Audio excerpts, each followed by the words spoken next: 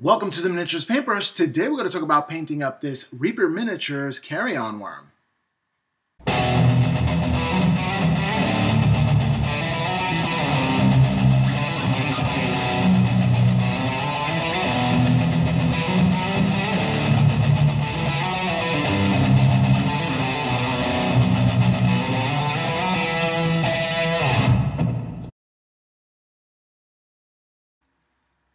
Hello and welcome back. Time to prime this miniature up with some Rust-Oleum. And that's the camouflage, 2X cover. I really like these paints, they're ultra flat.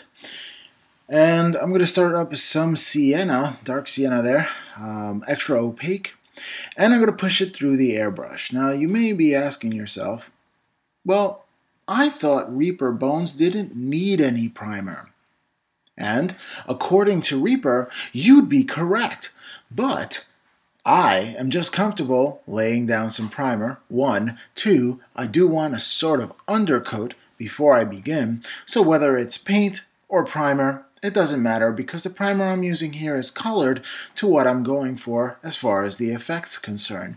I kind of want a green tone for the belly, so I kind of want to just go for it. Now, in essence, I didn't zenithal highlight here like I normally do a miniature. I wanted to change things up a bit and really just include my highlights with an airbrush and show you how that's done as well. So with this sienna, I am using extra opaque game color.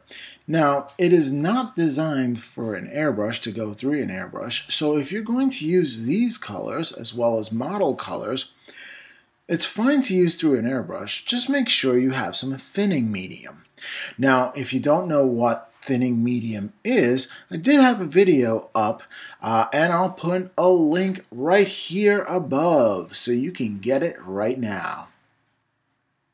Okay, so once you've thinned the paint down appropriately, and it does take a little while with the airbrush to find out what appropriately is. People say to a milky consistency, but that leaves a lot of room for, interpretation. Okay, so it's up to you. What I do is I'll just put usually 3 drops of water, 1 drop of medium in that cup there, and 1 to 2 drops of paint, depending how thick the paint is. I'll mix that up, I'll spray it through, and as I'm spraying it, there's a little nozzle on the back of your airbrush. You can actually twist it to how much flow comes out. And when I'm comfortable with the flow, I can't go surpass that. I use it that way. Now, some people raw dog it, and that means you don't use the back part where, I don't know why you wouldn't use the back part. I guess if you just want to be quick about it, but I don't know. I like to use the rules. Now I'm going to come up with a lighter brown. I believe that's terracotta. Not really exactly sure. But I did use a lighter brown. You can use any lighter brown for this. And what I'm doing is adding the highlights. It's sort of a zenithal kind of priming, but just using the actual colors instead of just using primer. I'm actually using the paint.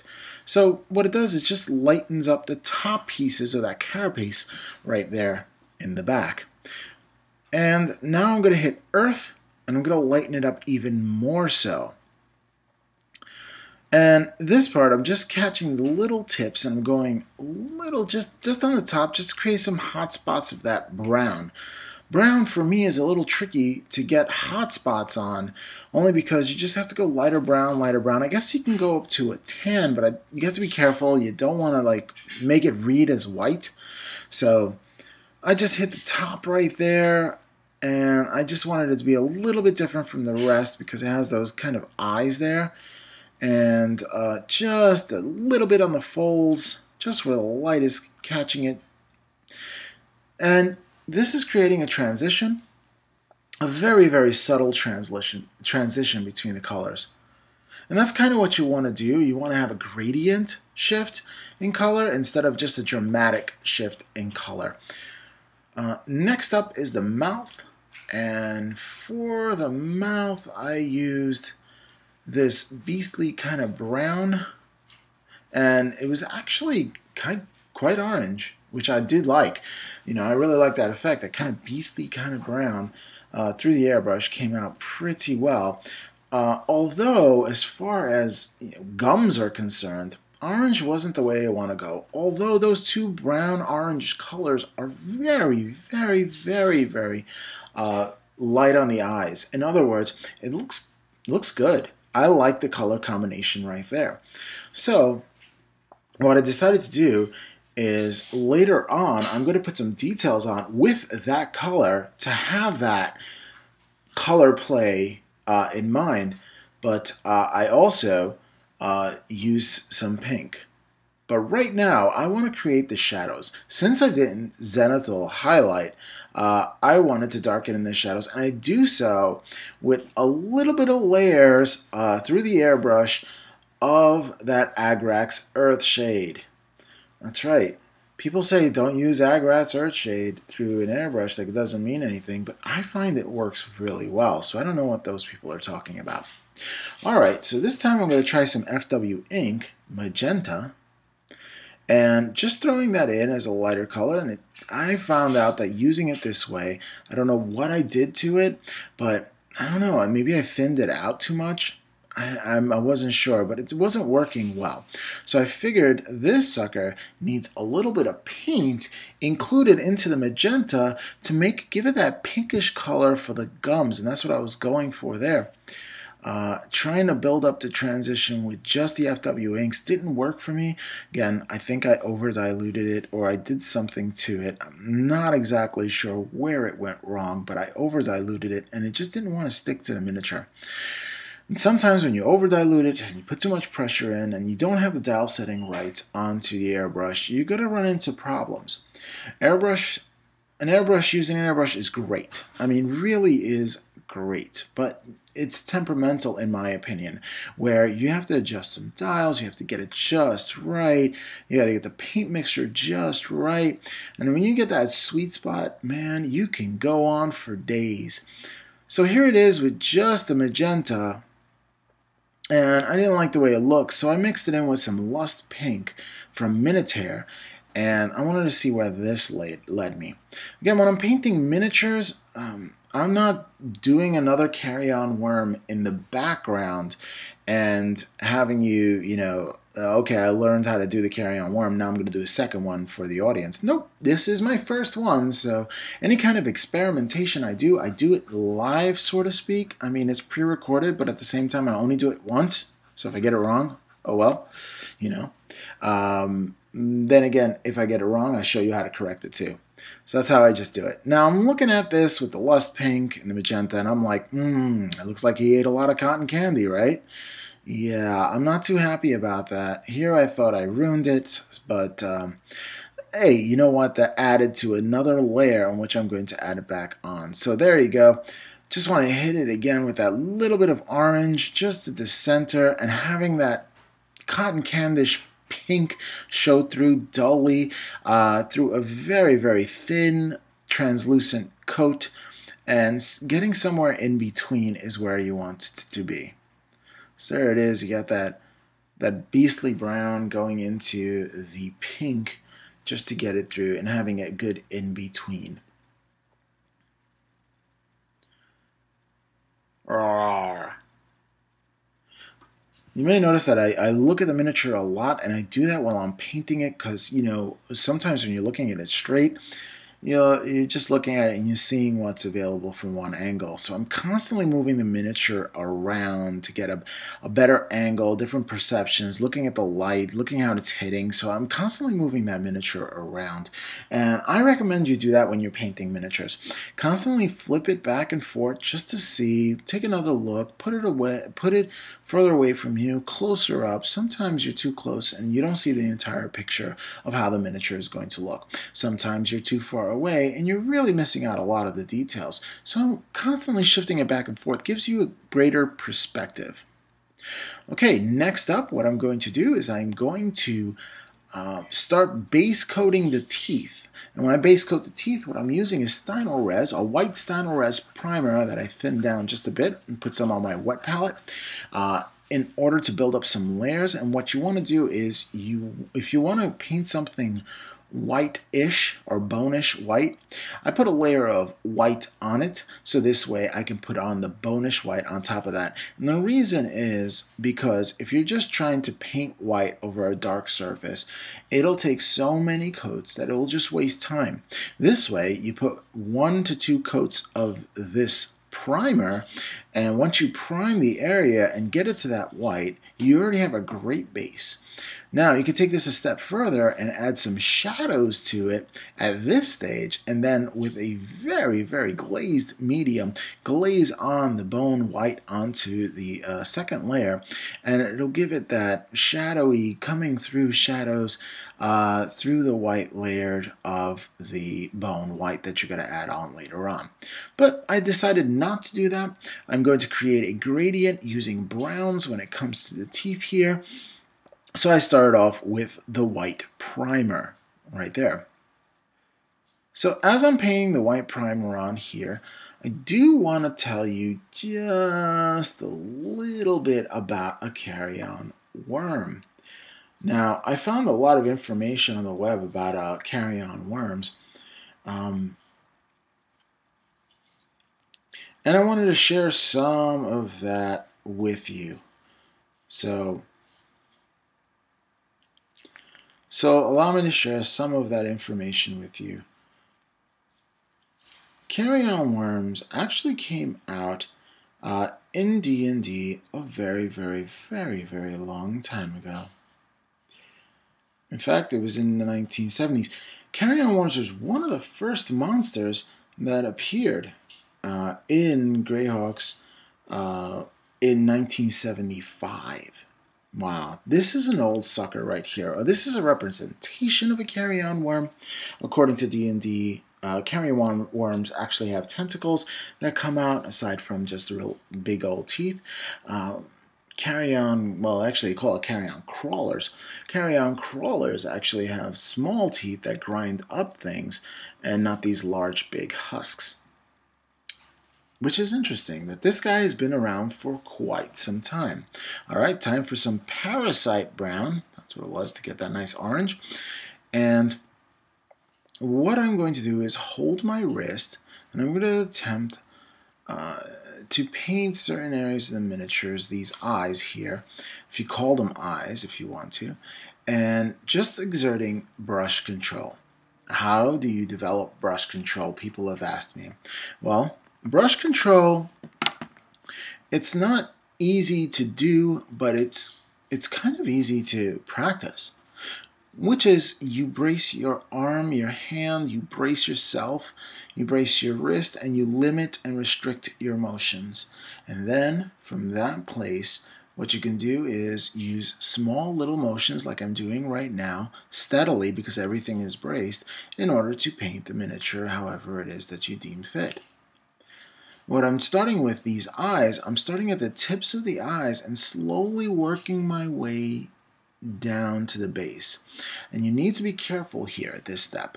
And in this step, the reason why you need to be careful is because one little misstep and you're going to get that orange onto that carapace.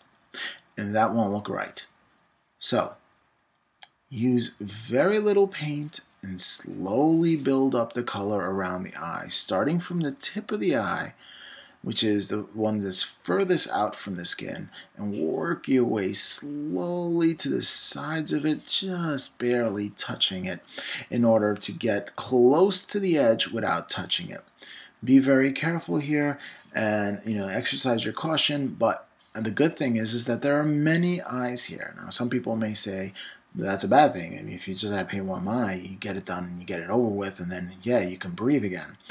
But this way, I get more practice, and if I get more practice, I get better at it. So the more eyes, the better, because the better I get, the more brush control I get. So that's an easy way to study brush control. So as I'm painting the eyes, and continue painting the eyes, and you can see what I'm doing here, let's talk a little bit more about the Carrion Crawler, what this is based on. The Carrion Crawler was one of the earliest creatures introduced in the D&D game. In all editions of the game, Carrion Crawlers are said to live underground, but some will go to the surface for food. They are akin in appearance and 3 to 4 foot long, like a centipede. The Carrion Crawler possesses 8 long tentacles protruding from the sides of the head, which allow it to stun its prey. The creature eats carrion, but it is known to kill live prey as well. Carrion crawlers are neutral in alignment. There are carrion crawlers in other mediums as well, aside from just D&D. Of course, there's the D&D games, Baldur's Gate, Part 1 and Part 2, Icewind Dale. There's also a creature like this in Return of the Temple Elemental. Now, D&D is not the only place where this is, where it appears, where carrion crawlers appear. Carrion Worm, I've looked up, is also in World of Warcraft. That's right, World of Warcraft. And it appears as an elite dungeon crawler or enemy in Shadowmoon Burial Grounds, in the Altar of the Shadow. I don't know exactly where that is, and I used to play WoW too. So, I mean, it's interesting that it's actually in other games, and just to see how much influence that D&D has on the gaming genre. Not only does it appear in World of Warcraft, but it also appears in Final Fantasy IX. Carrion Worms. So, according to fandom, which is where I'm getting this from, the Carrion Worm is an insect enemy from Final Fantasy IX that can be found in Claria. They are moderately dangerous and can inflict trouble status on the party member with his trouble juice. Trouble juice. You know, trouble juice. It also has Berseria and Aqua Breath as well. These can inflict damage to the entire party, so be careful with it. The resistance of fire. So that's amazing how D&D actually affects other video games. Okay, so I'm done with the eyes, but I love this color, and that carapace is dull as all get out. So what do you do in that situation? Here, what I do is just paint globs. What I was thinking of and what inspired me is I didn't know where to go with this. I was just going to do polka dots, and I was just putting paint on a miniature, and I could have ruined it, but, you know, I pulled a Bob Ross, and I, make a happy little mistake and turn it into something else, right? Not really a mistake. I just didn't know where I was going with this. What I turned out going with this is not following a pattern. Now, it's very important that if you're going to freehand like this, that you do not follow a specific linear pattern. And the reason why you don't follow a pattern is because the brain wants to complete a pattern. It'll notice even if something is just a tiny bit off. So, if you create an exact pattern, a symmetrical pattern, then you are a slave to that. And the chances for error are huge. And the smaller the miniature, the more chances for error, because a small slight hair off would turn it to a completely different location if that miniature was actually in 1-to-1 scale. So staying asymmetrical is the way to go. So what I'm doing is just putting little polka dots of that nice other color, that nice orange type color, just putting those polka dots in because I love the way that these colors mix. Ever since I did the mouth in that color, this parasite brown, I just love those two combination. It looks great. So I started off with little polka dots, and I'm like, itsy bitsy, teeny weeny, parasite brown polka dot bikini. Didn't work for me, but this was a starting point. That's right.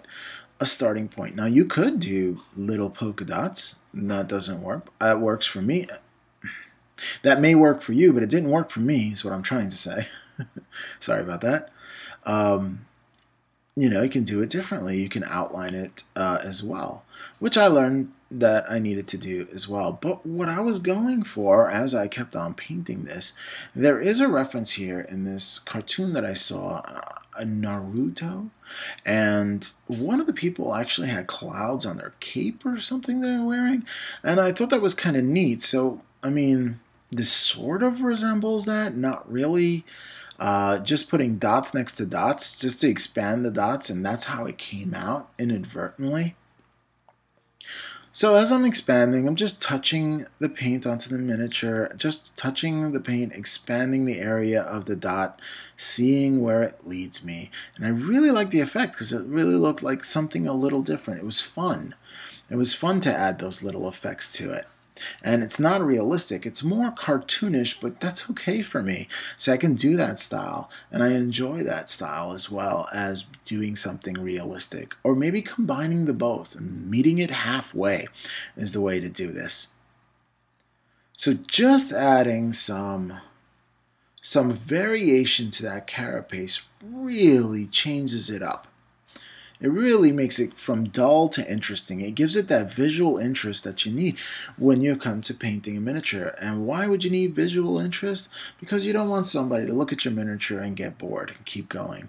You put all this work and effort into it. Make it look as interesting as possible so people will keep looking at it in awe and wonder. And for every second that they spend in awe and wonder, you spend all smitten with this nice little smug look on your face like, yep, I did that. All proud of your work.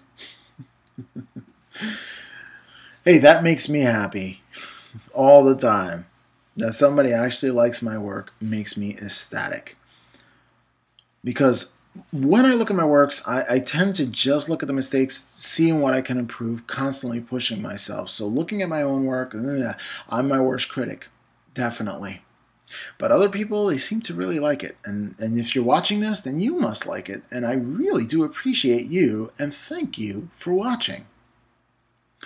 Alright, so now we have these patterns, these little globs that I kind of put on there. But what next? That wasn't good enough for me.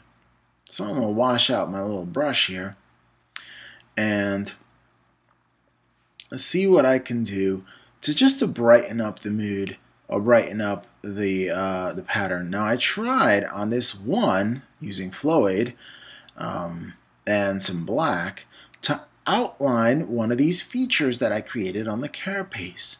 Now usually when it comes to this, I usually use a micron pen, which is very easy, but this time I really wanted to practice my brush control when it comes to outlining things. The pen has a super fine tip. That's true.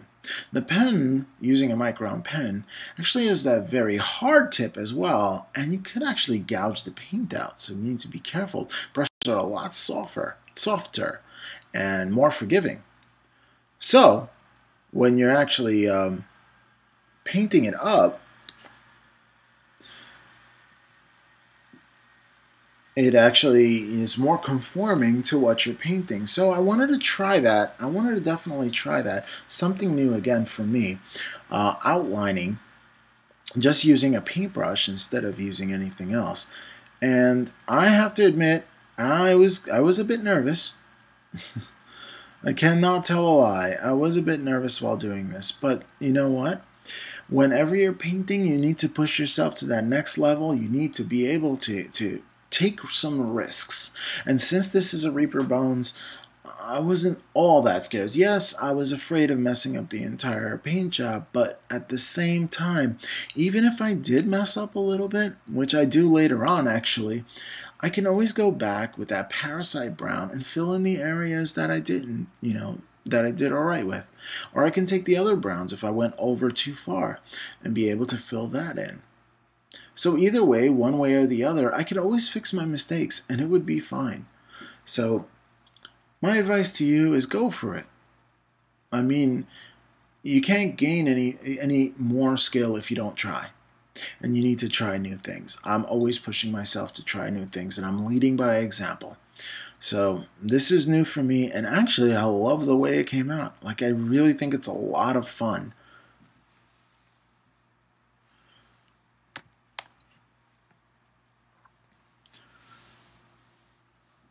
So let's get back to Carrion Worms. In the latest edition of D&D, the Carrion Crawler is said to scour putrid flesh from the carcasses and gobble up slimy bones that remain. They aggressively attack any creature that trespasses on their territory or disturbs their feasting. Carrion crawlers follow the scent of death to its food, but it prefers not to compete with other scavengers. These foul creatures thus hunker down in territories where death is plentiful, and other carrion eaters have limited mobility. Caves, sewers, dungeons, and forest marshes are their favored lairs, but carrion crawlers also are drawn to battlefields and cemeteries. The carrion crawler roams on the hunt, its tentacles probing the air for the scent of blood or decay. In tunnels or ruins, carrion crawlers scurry across the ceiling as they move towards their food. This way, to avoid contact with oozes and other dangerous inhabitants of the darkness. Even as they surprise potential meals that don't think to look up. Whether the subterranean darkness or while hunting at night, light signals a potential meal. A carrion crawler might follow a light source from a distance for hours, hoping to pick up the scent of blood. Despite their great size, carrion crawlers can also easily set up ambushes while waiting around blind corners for prey to come at them. When facing potential prey or intruders, a carrion crawler lets its poison do the work. Once a victim goes rigid with paralysis, the carrion crawler wraps it with its tentacles and drags it away to the high ledge or isolated passageway where it can be killed safely. The monster then resumes patrolling the territory while waiting for its meal to ripen. How gross is that? Dude, you are gross. So carrion crawlers rely on smell. So this is a good idea for me not to paint in eyes because they rely on smell. Carrion crawlers can climb difficult surfaces, including upside-down ceilings. Carrion crawlers make 2 attacks, one with its tentacles and one with a bite.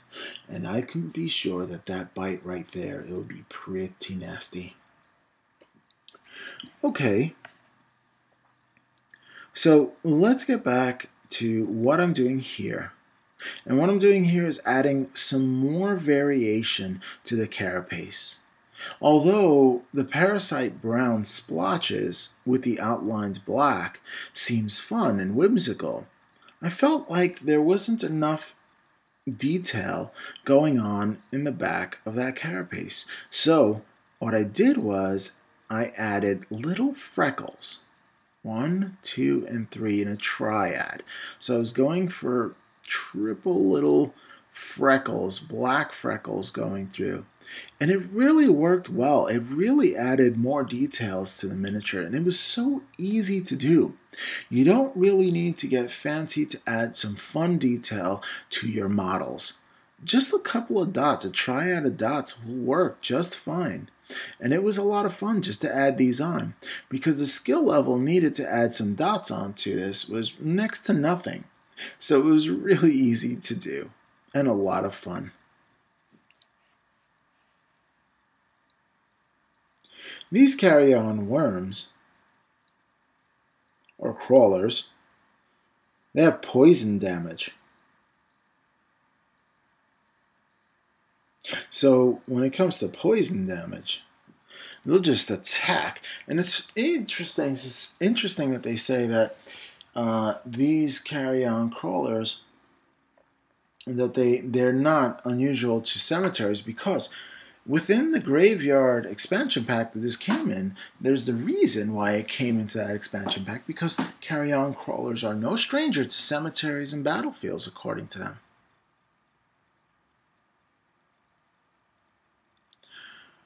Okay, next up, just looking at where the miniature could be tidied up. And I wanted to tidy up with that darker brown the little edges of his little hands.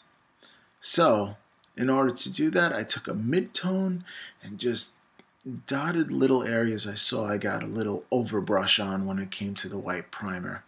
And I'm going around the miniature just tidying up wherever I possibly can. This is a pretty diluted brown, but at the same time there is coverage there because it's extra opaque. So it's looking good.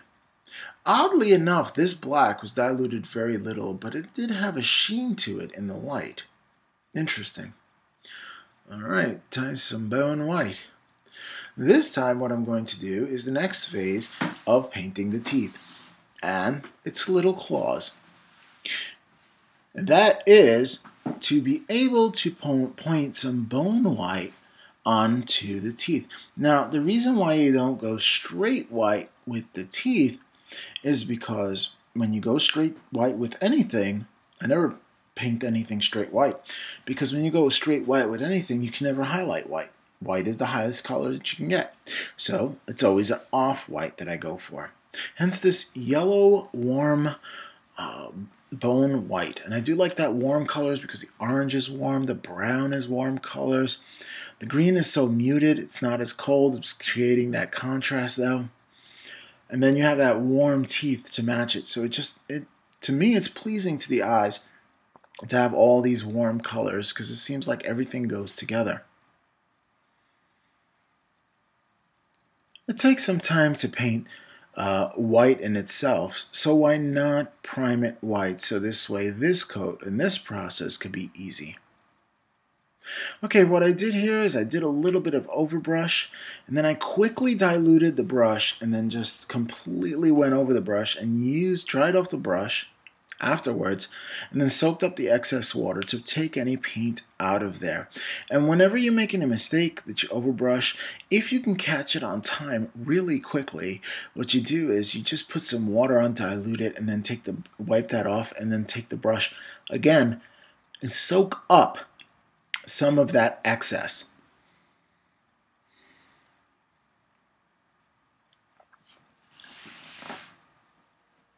Okay, so next up, I'm using some brush control here. The same technique that I used for the eyes, I'm going to replicate on the teeth.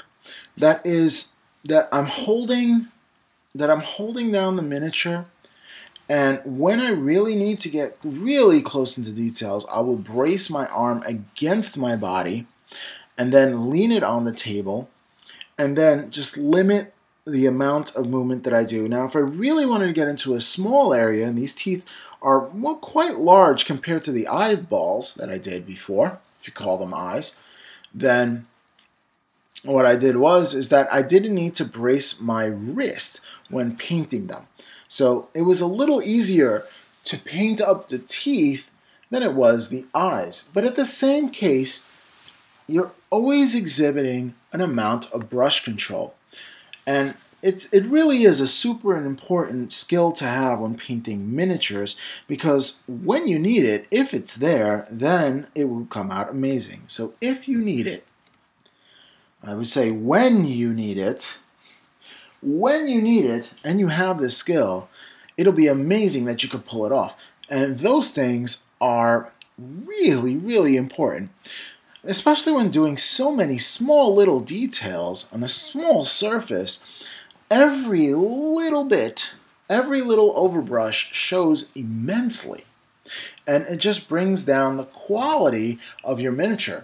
So if you do not want to bring down the quality of your miniature and really have a flowing paint job where one material, like the bone material right there, and the gums material, they don't interact very well. In other words, there's a clear line separating one from the other, and that's why it gives it that kind of texture.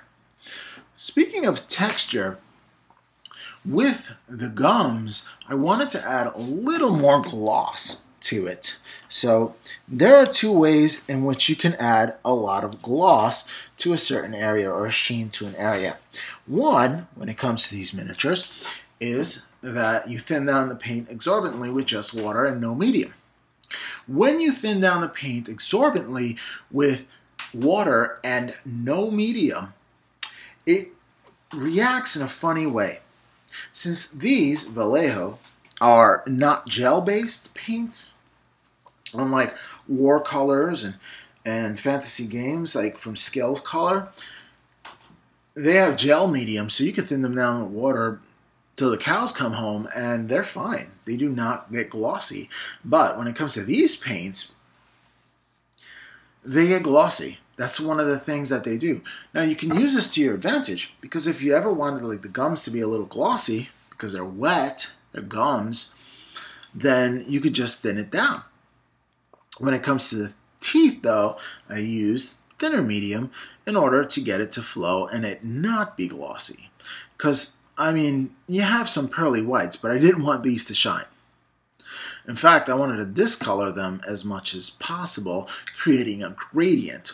Because if you look at this miniature, the one thing that you're going to really stare at, sure, you're going to look at the carapace, you're going to look at the little funky little designs, you're going to look at the underbelly, that's going to bring your attention. The mouth area is the centerpiece. It's always, look at how protruding those teeth are. You got to notice them. So I wanted to create a smooth gradient with those teeth, and I didn't want to actually paint eyeballs on the eyes for the simple reason is that according to the lore here, it says that they can't really see. So there you go. Why is the point of having eyes if they're glassed over? I guess I can do glassed over eyes, but you know what?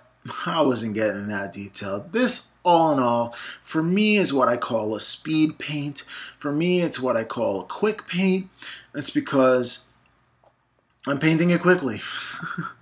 I'm not going all the way out and trying to make it a competition-like model. But at the same time, I have a standard in which I paint to, for me, that some people consider it above their standard. Some people consider it below their standard. But I wanted to do like a tabletop plus kind of model, like something that, no, it's not going to win any competitions, but dang, is it really going to look great on a table. I mean, great on a table, like impressive. People from other tables in the gaming store will come to your game just to see your miniatures and how cool they look. That kind of cool. That's what I was going for right there. So I guess tabletop plus ultra cool. I don't know what grade you would call that. So that's the level of miniatures I'm always trying to push towards. And I'm always trying to get even better and possibly being able to speed paint a competition-like model. And those terms do not go together. When you're painting for competition, when you think you're over and you say, okay, I'm done, I can put down the brush, go back and keep going and keep going. And go 10 more days. Every time you think you're done, go 10 more days. Keep pushing yourself. Add more details. Every crook, every cranny, every shadow, because everything like that gets paid attention to in competition. So you can just drive yourself nuts and batty in order to get every single detail and getting it and pushing paint to the point that the blends are absolutely perfect from the shadow in every single shadow everywhere across the miniature, and getting the highlights, getting those blends perfect, that they're subtle but at the same time they show off texture, and at the same time they show off just the right amount of highlight to pop the area but without overstating it. It is an art. Some people ask, well, is miniature painting an art? I say yes, it is an art, absolutely, because you still have to make the gradients. No, you're not creating things, but you can do some freehand, and it's aesthetically beautiful. Granted that when a piece is sculpted, it looks aesthetically beautiful by itself in white, but even more so when it's painted. Plus, it's a lot of fun to paint miniatures, I think, because it's really bringing those miniatures to life. So, speaking about bringing miniatures to life, here I am bringing this Carrion Worm's arms to life. Trying to get rid of all that stark white and making it into that bone white. Again, that bone white against that brown it's just beautiful. I really like it. I really love that transition. I like the yellow of it. I love it. I love it. Oh my goodness, that's scary. Alrighty, dip into that wet palette, guys. If you don't have a wet palette, you really need to get one. You just make one, just some parchment paper, and underneath the parchment paper, and don't use wax paper. Wax paper is not porous. In other words, the water won't seep up through it. Use parchment paper where the water will seep up through it and keep the paint wet for an extended period of time. And when you do that, what you're doing is essentially being able to use the same exact paints that you used when you first painted an area. So let's say you paint something, the next day you come and take a look and you're like, oh, I missed a spot. Well, if you try to take brand new paint and paint that exact same spot, well, you have to remember just how diluted the paint was when you first put it down onto the palette and diluted it. So whatever ratio you use, you need to use the same ratio. Also, you need to consider if the paint was out or not. If the paint was out, then it may be a little thicker. Then you have to consider the temperature of the paint. If the paint is warmer, it tends to be more fluid than it does if it's cold. Then you have to determine the exact amount of that drop for the dropper, because you can take a drop from a dropper bottle, cut it in half, and just post it onto your palette, whatever it is. So you have to be absolutely precise with these things, and sometimes you can't be precise with those things because it's just almost impossible to measure. It's very difficult to say the least. So what a wet palette does is it gives you that exact ratio, that exact color back again. You can use it a day later, a week later. It's still there, and it's still nice and moist for you to do. Okay, so what I'm doing here is I'm just taking some of that mid-tone and going between the teeth, voiding out that pink, leaving that pinkish, orangish color, that parasite brown with that lust pink and the magenta, and just separating it from the gum line right there, because this beast, in my opinion, has no gum line, really. What it has, it's the skin, and that skin, those teeth are actually protruding out of the skin. And the only reason why its pinkish underside is exposed is because it's about to feed. So that's the only exposure point. So those teeth, in my opinion, will stay out. Or will curl directly in. I don't know. I think they're too big to stay out. I think he just walks up like his mouth open like, how you doing? My name is Carrion Worm. Can you imagine this thing talking? It doesn't have a tongue, so I have no idea how it would speak. I don't think it would speak then. So just taking a mid-tone and going over, just a light glaze over, touching the little areas, bringing that brown into the mix, separating that brown from the other areas, from the lips, making sure that you don't overbrush it and you leave some of that lip area exposed so it creates that transition. You know exactly the line where one thing transitions to the next, when one material transitions to the next material. So going from gum material to going from, outer skin material. Okay, time for some Seraphon Sepia. And what we're going to do is we're going to just darken up the mouth a little bit, make it dirty. That's a dirty mouth. Dirty mouth. Carrion Worm, dirty mouth. That's what you have. So, that's a dirty mouth. So what I'm doing is just adding some of this wash into the mix. Just trying to create a hole, because if you look back in his mouth, it's just as pink as the top gums. So there's no hole for it to go to a digestive tract. Also, with the Seraphon Sepia, I like to use it to create a brownish transition at the base of the teeth or the base of bones and horns. I do similar techniques like that, although I might use some Agrax Earthshade with that as well. So all I'm doing is lightly going over the base of all the teeth. It really creates a nice effect. Instead of just being stark white or stark bone color, you have a transition, a gradient, something that's going into something that gives visual interest to the viewer. Again, like I said before, you want to create visual interest because that'll keep people looking at your models. Now, if you do enter a contest, you want to also keep people looking at your models, because the more attention it receives, well, the more attention it receives. And if it receives all the attention, then you have won the contest. You have won the award. Good job. So keep that in mind when it comes to adding all these details and all these visual interests.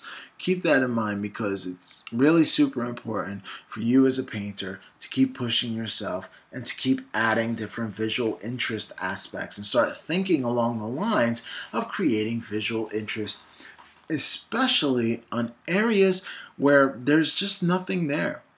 You want to avoid large spaces where there's just nothing there because there's no visual interest. These are little canvases for you to go out there and create some freehands. They're just begging for it, really. Because here you have nothing, and now the sculptor isn't telling you, well, this is a foot, so you have to paint it foot color, and he wears these kind of shoes, so you have to paint the shoes and the buckles and everything else. The actual sculptor is telling you what to paint.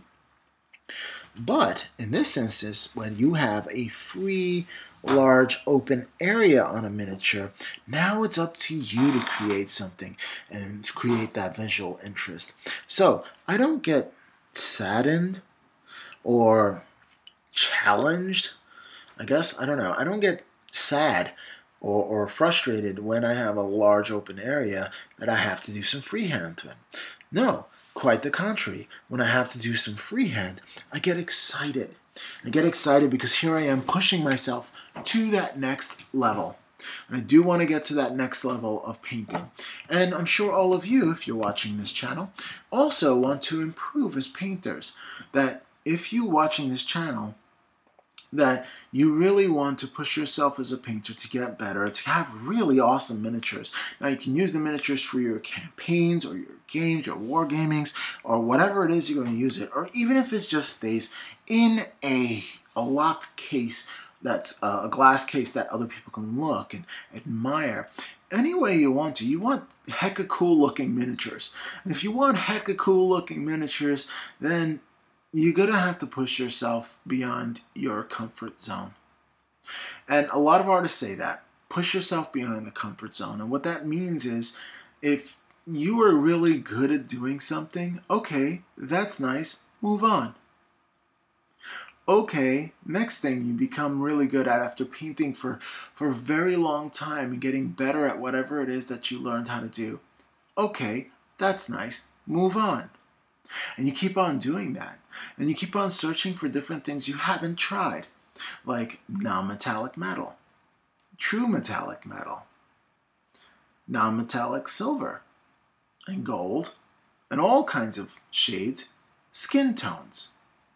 Skin tones have always been intimidating for me, and recently I just painted something up that received a lot of accolades on social media, which that video is coming up later on. So skin tones were something I was completely afraid of. Non-metallic metal, something I'm completely afraid of. I was completely afraid of when it comes to just adding details, and I've gotten better and better and better with that. Now I might do, I don't know, I do have a Stormcast Eternal army that I want to get painted up, but doing all of them non-metallic metal seems a bit much. So what I might do, I don't know if maybe a blue metal or, I don't know. Green metal, I don't know. Emerald metal, I haven't decided just yet. Something that matches with a gold accent, because I would like to put some gold accents in there as well, just to paint them up easily. Now you may be asking yourself, why don't you play true metallic metal? Well, that's something I want to do too. So that might be an avenue that I explore as well. True metallic metal with the non-metallic metal highlights and shadows. So see how that works out. Some people just paint true metallic metal like gold, put some Serapon sepia, and call it a day. Now, I can tell you this right now. I am not a wash and done kind of guy. I am not here to speed paint to the point where I'm batch painting, because I don't like batch painting. I don't like batch painting because I keep on getting better every miniature I paint, one at a time, until I can pour all the techniques that I learned into one miniature. So I'm saving things like the Riptide suit, like the Night Titan, like Nagash, and big projects like that. I'm saving them for when I get comfortable enough with enough techniques, enough of these things, that I'm pushing myself to the next level. And once I get comfortable to that, then I'll take on a big project and see how it is. I did take on the Mortis engine, and boy, oh boy, it's like painting 15 miniatures, because all the skeletons are individual and they're hoisting up the cart. And I didn't want to paint them as if they were just one color and that's it. I wanted to paint them each individually, every skull, every bony bit, as a bony bit, instead of it being translucent. And in doing that, I challenged myself to be able to push myself to that next level. And it was painful. After a while, it started becoming painful. And I was really happy with the results, but it took so long. Now, what I want to do is be able to paint something of that size in just a quicker time. I am a slow learner, but once I do learn, I'm a quick applier. In other words, once I have it in my memory, it's locked in for quite some time. So now all I'm doing is darkening up the shadow and trying to increase that shadow underneath the belly. I just thought it needed it, personally. Just really diluted that water and just dragging it across. Do realize if you put too much water onto this, you might start taking off paint, so be very careful with that. What a fun miniature to paint, I have to say. Although, I also have to say that it looks a little like a dung monster. I know. I put it up on social media, and they're like, ooh, look at the little dung monster with teeth. How terrifying is that? Can you? I can't imagine that. I cannot imagine that. That's just creepy beyond my comprehension. Yeah. So here I am on this, I can't get it out of my head. Here I am just pushing up some extra Agrax Earthshade onto the miniature to create those shadows. And then I go on to the next step. Clean out your brush, going on to this bone white again, and just hitting this, the highest details with this. Mixing it up. Again, on that wet palette, a little bit of Tupperware, a little bit of paper towel, and just top it all off with parchment paper, and you got it. Just hitting the tips of that, brightening up those teeth where the sun would hit it, and that's it. And that's what you want to do. You kind of want to end on a highlight. You don't want to end any miniature at the just shade and you're done, because it just never works out right. I mean, you have very little control when you come to the shading. So if you're shading, you're done. Well, I don't know. I just can't do it. I would have to definitely put in the highlight and have the highlight be the last coat. So it's on top, it's shining brightly, and there you go. So what I would do is primer, base coat, create a gradient, and then finally go in with a highlight after you wash it down. And there you go. Those are those gnarly teeth. Yeah, bruh, they're gnarly. Oh, let's not forget the little hands.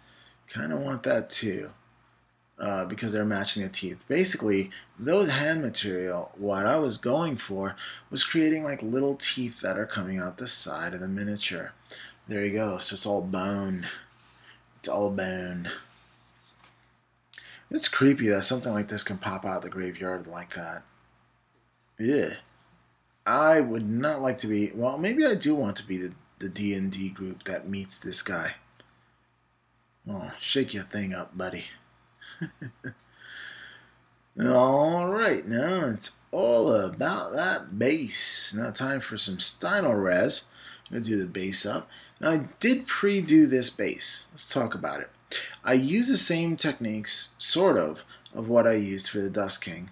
And that is that I use that modeling paste and just like mousse, put a little dab on it and go straight up in order to make little peaks. But I also added in just some road gravel and some construction sand and some little rocks that I found, and I just kind of put it all together. I was thinking about putting a skull in there, but then I thought against it.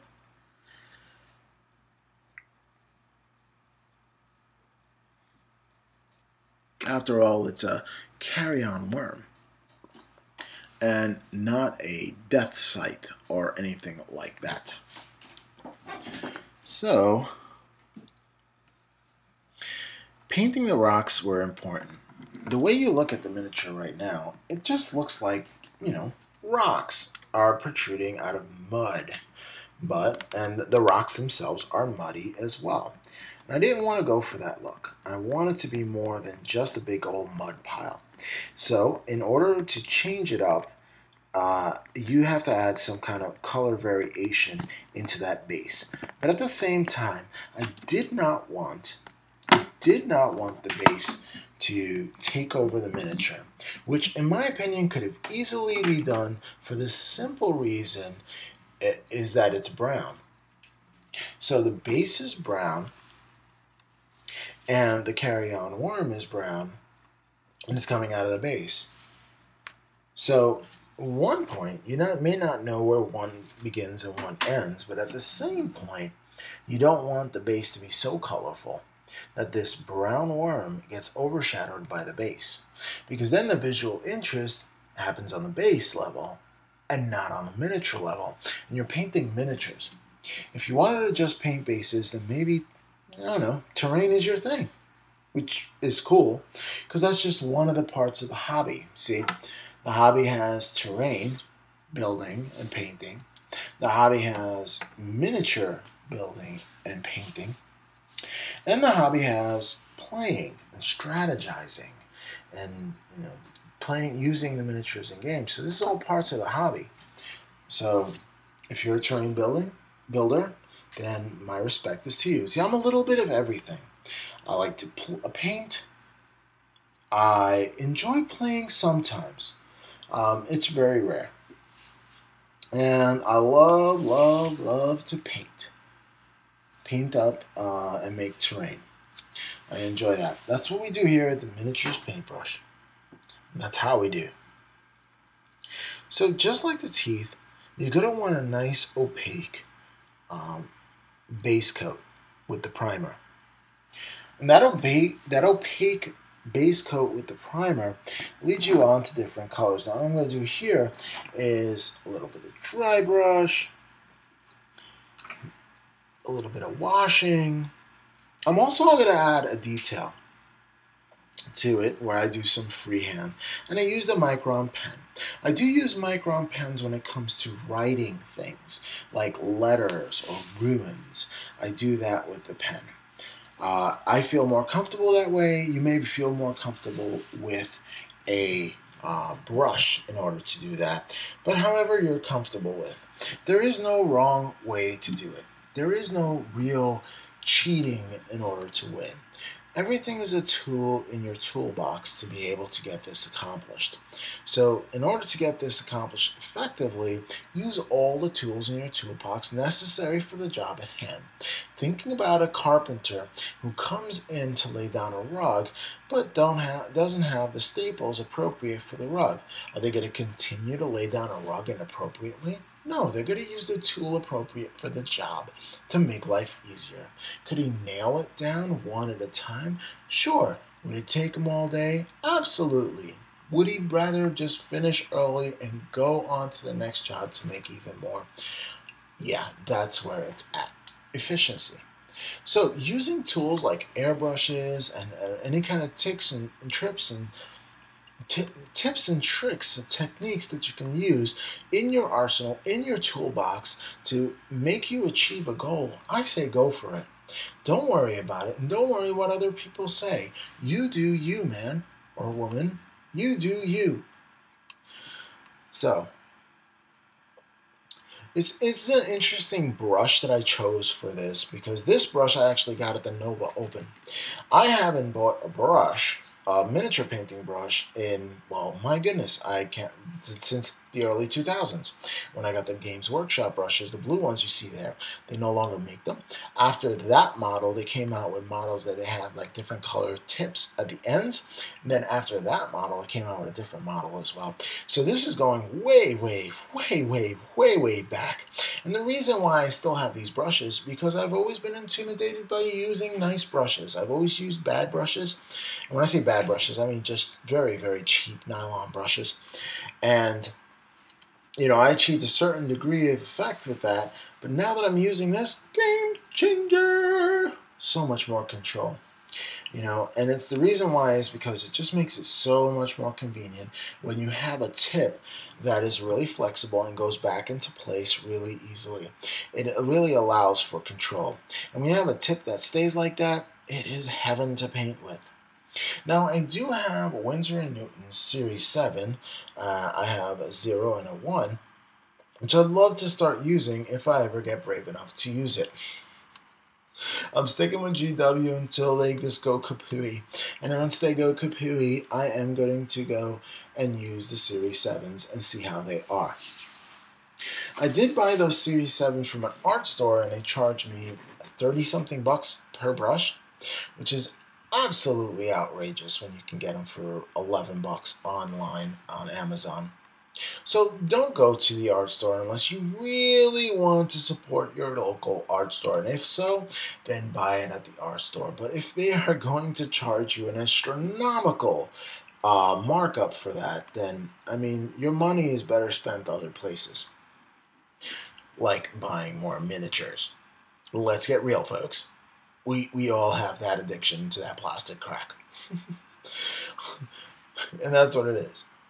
I've seen some collections of people with miniatures and scale modelers that make mine look tiny.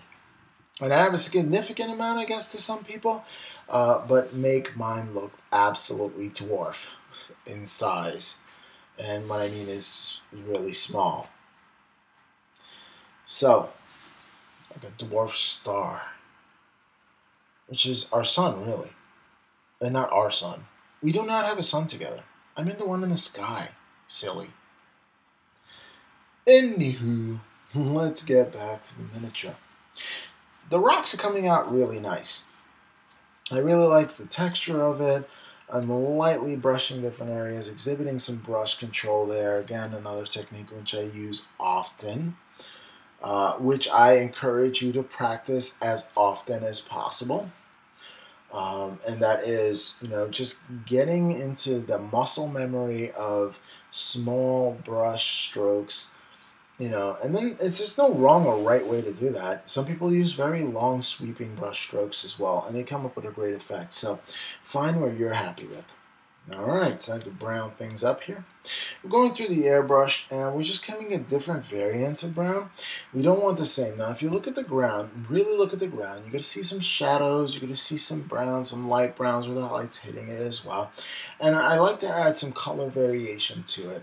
I do want to add a little bit of a burnt ground to it, so I try to come in with different kind of, different types of browns onto the floor, onto the actual base of the miniature. Okay, time to do some highlights. Here I do just a little bit of skull action here, and I kind of want to just prime it white before I go to hit it with that bone. I overlooked this skull completely. And if I knew there was a skull there, I would have added a skull in the front, so I didn't even see it. After all the time looking at this miniature and painting up this miniature, I never noticed that there was a skull at the bottom. I thought it was just another rock. Maybe because I didn't want to see if there was a skull at the bottom. Maybe I just wanted to keep going. But oh no, I'm not going to keep going while there's something else to paint on my miniature. No way. That's not the way we do over here in the miniatures paintbrush. If you want to paint something in the miniatures paintbrush, then you're going to have to paint it completely or not at all. You got to get out of here with that stuff trying not to paint your miniatures. I don't even know what that's all about. Anywho. So yeah, it's the same process as the teeth as we're going to do for the skull itself. So again, coming up with that base coat. Then after the base coat dries, I'm going to hit it with that bone white. Then after the bone white dries, I might hit it with some Agrax Earthshade and Cerebon Sepia. Probably Agrax Earthshade because I want to kind of separate it from the bone that is on the teeth. Or maybe not. And you can do it either way. It's up to you. You can put Colea Green Shade if you wanted to simulate a mossy effect. You can go in a lot of different directions. I said it once, but I'll say it several times. The way I paint miniatures isn't the right way. It's just my way, and this is the effect that I get. So if you want to replicate the effects that I get, then follow me exactly. But if you just want to become your own artist, and you want to do things your way, then use any tips or tricks and techniques that I've shown you here with your own colors. You can change it up. Just go from a darker color to a lighter color, from the shadows to the highlight area, and consider where the lightest source is coming from and how it's shining on the creature. Now, when I say light source, it could be sunlight, it could be moonlight, with all different kinds of lights. And all different kinds of lights react differently and change the color value of the actual item that you're looking at. If you've ever looked something in the middle of the night with a full moon, it looks a little different than if you looked at something in the bright sunlight day. And that has to do with the light value. The light value reflecting all the colors bouncing back up from wherever you're standing. So if you're standing in a green meadow, that green is actually going to reflect back. And if you're in the middle of the night and it's like a bluish night, then that blue is going to reflect back. So you always have to consider the light source and what type of light it's in, because that will change the value of the colors of the miniature. Alrighty. More painting and chatting. Alright, let's see what we have here. there's another skull that I totally missed, and we're going to paint that one up too while we're at it. I try to do a lot of my painting in real time so you can see how long it really does take me as far as painting is concerned. Now, it does take me a lot longer because, setting up, getting in the mood, stoking myself to paint, getting the correct paints out, also setting up the wet palette, and turning on some either YouTube video or some podcasts, and sink into my chair, grab the miniature, grab the brush, make sure I just make the point is there, and the bristles aren't too hard and they're flexible, and then I start to paint. And if I have to use airbrush, there's even more steps to that. So those parts I didn't record.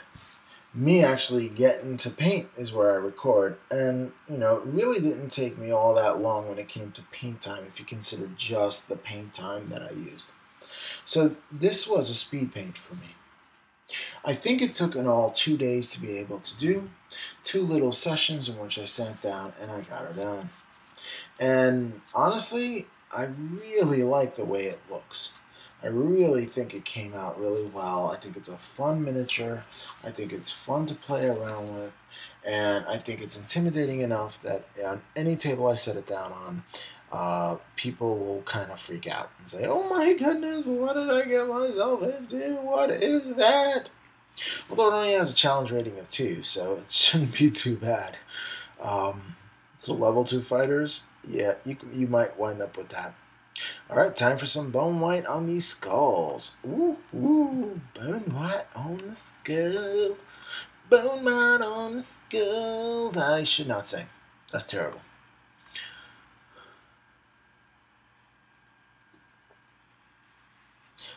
Again, replicating what I did for the bone and the teeth. Time for some bone white on these skulls and kind of make it come alive. And all I do is just push some paint around. Again, different technique than I use with the Dust King. Dust King was zenithal primed and highlighted. And then I added some details to it, and then I glazed over it. The technique that I used here was using an airbrush to build up the values of the shadows and the darkness, and then painting some freehand and going to town with the details. Now, right or wrong, it's just different. That's it. They come out with different effects. I know the Dust King came out super bright and vibrant. I love that. And this one came out super muted.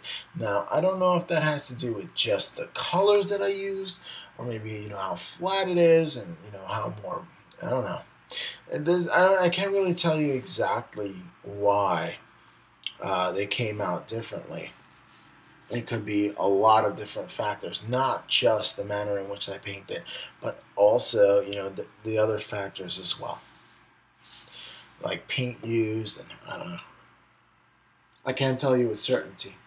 But there seemed to be something to it. That if you paint in sketch style, maybe it comes out a little brighter. I don't know. I still have to paint a couple of more miniatures in that style, just so I can see what it's really, really like and how it reacts to different types of colors. So, more about my experimentation with that sketch style kind of painting, and more about blending that kind of painting into my arsenal of painting. So this way I may start off with a sketch style, bring it into this kind of style, bring it back to the sketch style, and switch back and forth between styles on one miniature. And that's the way you improve. Alright, time to do some writing on there. I write run with an exclamation point and a circle. I don't know, like a polywag kind of circle. I don't know how else to explain it. But I did brace my hand, as you can see there, limiting my motion in order to write. And this is what you need to do when you're writing. You need to brace your hand to give you optimal control. You want to always be in control of what your miniature is doing on the table. So in order to do that, in order to have that control while painting, you need to brace your hand. Limit your movement so this way it'll be controlled and it could be precise, just like an instrument.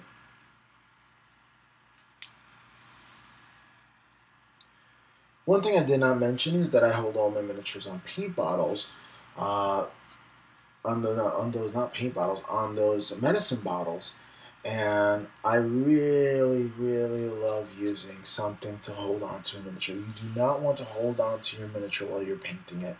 One, you can increase the chances of wet paint getting smudged or a fingerprint getting onto your paint job. Secondly, you don't want to touch your miniature because there are oils in your hand, and as you're painting, those oils are going to form a barrier between the paint and the next layer of paint that you decide to add onto it, making that second layer of paint not adhere to that area as greatly as you want to, and more susceptible to be rubbing off. Now, the last thing you want on your miniature, which can be handled by many people, is your paint to rub off when somebody touches it. So, you seal that baby in with varnish is what you do.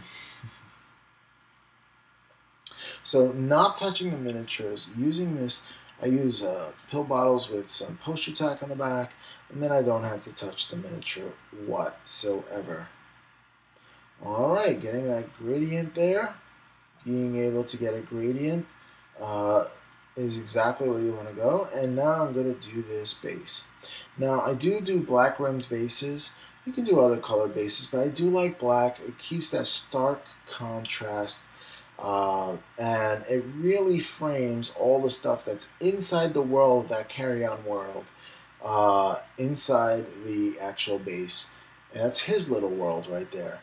And it separates that world from our world, which is the grown-up world. So this can exist in our world, in a small space, in a vacuum, in its own little world, but in occupying our space. And that's what rimming your miniatures do. So if you do paint miniatures and you're done, you're going to want to put a black rim straight around the base of your base. Again, other colors too, but black really creates a barrier, a line saying, hey, you know what? No. Nothing else exists outside of this little boxed area. And if it does, it's part of your imagination. It does tell a story when you do black rim your bases, because then you're just making a decision as a painter saying, okay, I'm going to close this section off from the rest of the world, and this little miniature is going to live in its own little world, in its happy little place, or sad little place. That's up to you. But it looks so much better, as you've seen, as I finished painting the rim of the base. It looks so much better than it was before.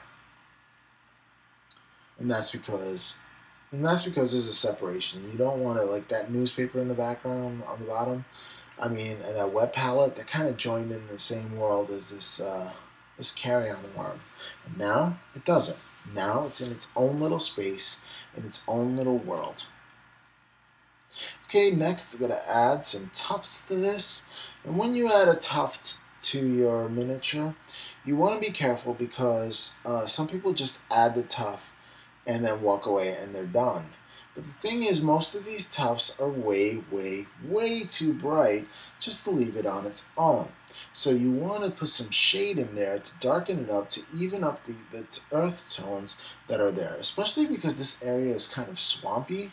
It doesn't make sense that the grass would be perfectly clean. So I do wash these little tufts. I think that was one tuft that I broke in half and put it onto the miniature, and then I'm going to put some shade onto these items. These WWS, that's the company that makes them, little tabs, or I want to say fur. I shouldn't say fur, but I want to say fur, but little grass tabs that you could put onto your miniature. Just remember, it's not once and done. You do want to shade those down just so you can use some kind of paint that you used on the miniature to tie that basing material to the rest of the miniature. There's something that unifies them all, because everything was touched with that brownish color at some point in time. Therefore, It really, really unifies the piece when you take a look at it, and there is some of that brown, even the tuft that you had put down. It's looking great right there. Time to go on to the next phase. Alright, time to add some leaf litter. I do like Green Stuff World and their leaf litter. They do have a leaf punch, but I bought this leaf litter because it's never going to end. These are birch tree seeds. There it is. And they dried it up and it turned into those little things. But I have so many that adding 3, 4, 5, or 10 per miniature, it would last me years upon years upon years to be able to get all that leaf litter and to be able to use all that leaf litter up.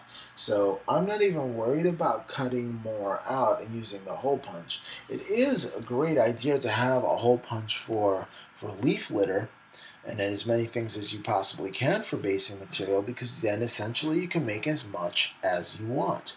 And making as much as you want when it comes to leaf litter is awesome because you can always use it for different kinds of occasions. Although, like I said, these birch tree seeds are actually very, very easy to do. Okay, here I just wanted to reinforce that black. I don't think the black really was dark enough. I hate to say that, but I think some of it rubbed off when I touched it a little prematurely. And that's another thing. When you're rimming your bases, please allow it to dry completely before you spray it with anything. Speaking of spraying it, the only thing I did off camera over here was that I hit it with Tester's Dull Coat, and I do like that as a rattle can to be able to just dull down the miniatures and add that varnish, that protective coat, that protective layer onto the miniature, so this way you can see it wholly and it's protected from all those hands that want to touch it. Well, here it is. Enjoy the pictures.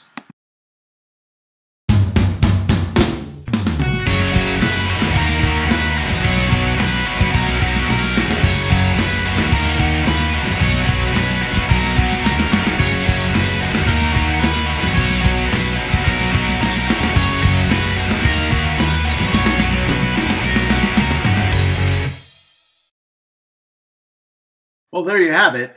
A little bit of freehand. I think it's my first ever. And a little bit of graffiti on some rocks and some first for me for this Carrion Worm, which was a lot of fun to build. And I can't wait to bring you the next miniature. So if you like this video, like, share, and subscribe. And I'll catch you next time on the Miniatures Paintbrush.